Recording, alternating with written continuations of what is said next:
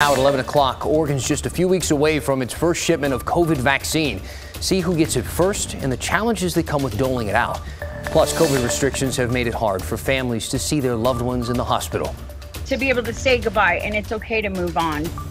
But now some hospitals are rethinking those policies. And later, the Oregon doctor who bragged about not wearing a mask while treating patients is now in big trouble with the state. This is KGW News at 11. We are not out of this crisis yet. I know it's hard to imagine, but in fact, our hardest days still lie ahead. On the day Oregon reported more than 2,000 new COVID cases for the first time, we also got concrete info on vaccine doses headed to the state. Thank you for being with us here tonight. I'm Dan Haggerty. Let's start with that light at the end of the tunnel with the vaccine, shall we? Oregon will get shipments of both Pfizer and Moderna vaccines this month. Oregon is set to receive 147,000 total first doses on December 22nd. Both vaccines require 2 shots. The state will then get nearly 120,000 second doses by the 29th. And we're still working to clarify why there are fewer second doses on the way. All the initial shipments will go to healthcare workers. After that, they'll go to first responders, people in long-term care facilities, and their caregivers. Then it's essential workers, then everyone else.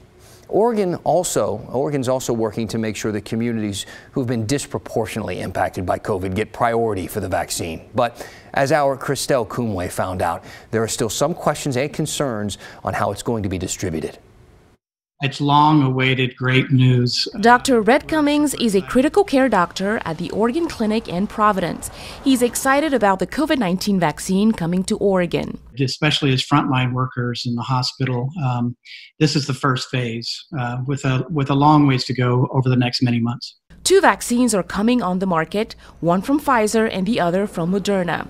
The Pfizer vaccine is already being sent to states before the expected emergency use authorization from the Food and Drug Administration. We're assuming, and the state is assuming, with receiving this number of vaccines that the FDA is going to approve on the 17th of December. But Dr. Cummings says questions remain. What's yet to be determined and what we haven't heard is where we're going to be getting the shots. He is still not sure which of the 2 vaccines they'll get in his clinic, but he says with either, it's important for people to get 2 doses. The percentages that you hear about on the news of 90% effective, for instance, that's very dependent on receiving that second booster dose for full immunization. After essential workers and high-risk people get vaccinated, Oregon will move on to giving shots to populations disproportionately affected by the virus.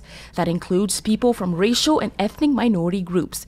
Veronica Leonard with organization Latino Network says a specific call-out needs to go to the Latino population. Because we know that our community, of all of the communities of color, is the one that has been hit the hardest. Latinos make up 13% of the state population and 27% of positive cases. In Multnomah County, Black, Indigenous, and other people of color represent 40% of COVID-19 cases, despite comprising only 30% of residents. Leonard urges health officials to have culturally specific messages when rolling out the vaccine in these communities. We really need to have experts from each community informing those messaging so that we're making sure that we're addressing the specific beliefs and fears that each community may have. I think this will lead to the greatest uptake of the vaccines. While Dr. Cummings calls the vaccine a game changer, he says it doesn't mean we should stop wearing masks and taking precautions. Those things we're going to have to remain very, very diligent about for at least the next 3 to 6 months until we get enough vaccine distributed to enough of the population to have what we would consider herd immunity. Christelle Kumwe, KGW News. There are challenges that come with vaccine distribution. First, both of the vaccines have to be kept very, very cold. The Pfizer vaccine needs to be stored in something called ultra cold storage. It needs to be kept between minus 70 to 80 degrees Celsius. The Moderna vaccine just has to be below freezing, which is also very cold. The Oregon Health Authority says storage of the Pfizer vaccine will be one of their biggest hurdles. There's 2 ways that we can do it. One is that we have some ultra cold freezers in Oregon that already exist. And the Moderna vaccine has more flexibility. It can be stored in a refrigerator for 30 days and allows for a lot more flexibility.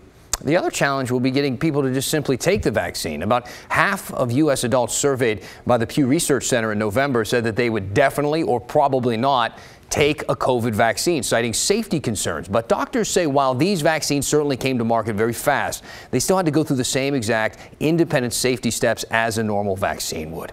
If you want to know more about the race for a vaccine in Oregon and Washington, put a number up on your screen right now. You can just text the word vaccine to 503-226-5088, and we'll send you a link to our latest stories.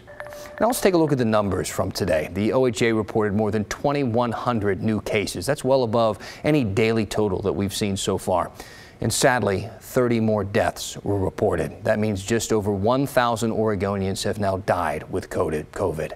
Now, these numbers can be frightening and they should concern you, but we wanted to stop for just a second and put them into perspective for you. Still, a very low percentage of Oregon's population has gotten COVID-19. At this point in the pandemic, throughout the state, just about 2% of the population has had COVID or tested positive, rather, for COVID.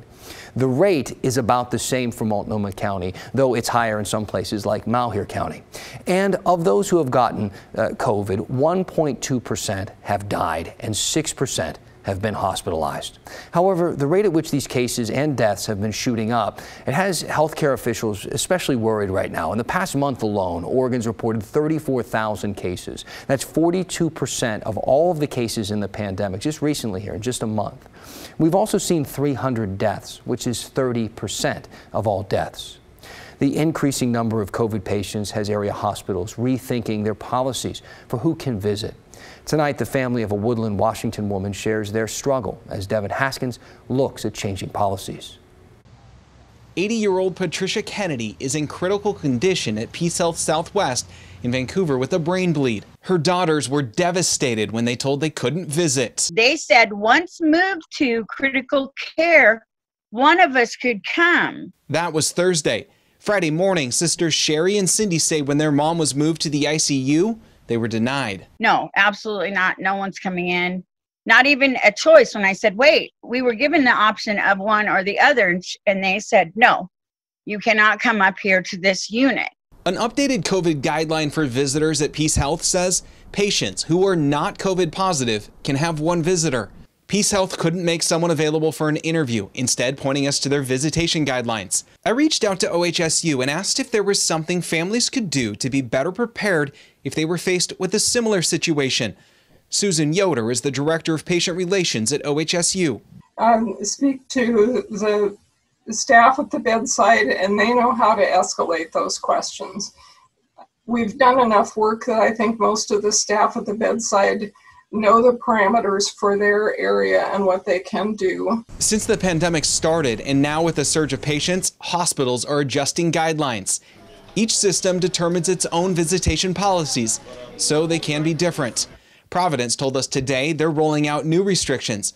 One designated visitor is allowed, but some areas may not allow any visitors. Back at Peace Health late today, we heard from Sherry and Cindy.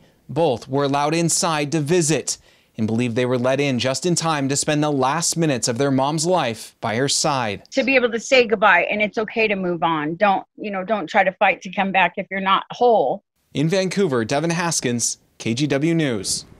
Westland Police Chief Terry Kruger was fired today following an investigation into the wrongful arrest of a black man from Portland. The scandal dates back to 2017 when then Chief Terry Timius had officers begin a sham investigation into that man, Michael Fesser, as a favor to a friend who was Fesser's boss.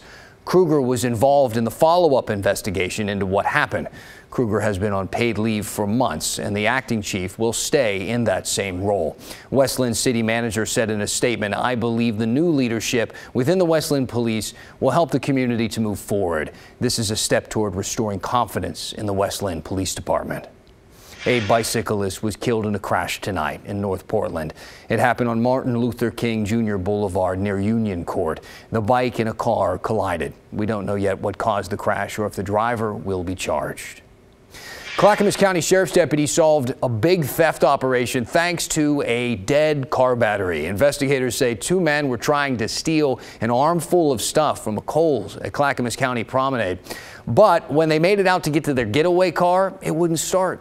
They even tried to get people in the parking lot to try and give them a jump, but sheriff's deputies got there first. And inside the car, they found a lot of stuff. They found counterfeit money, several credit cards and IDs under different names, a magnetic card writer, several laptops, phones, drugs. Detectives have tied the suspects at this point to at least 2 thefts from other stores and a stolen car case.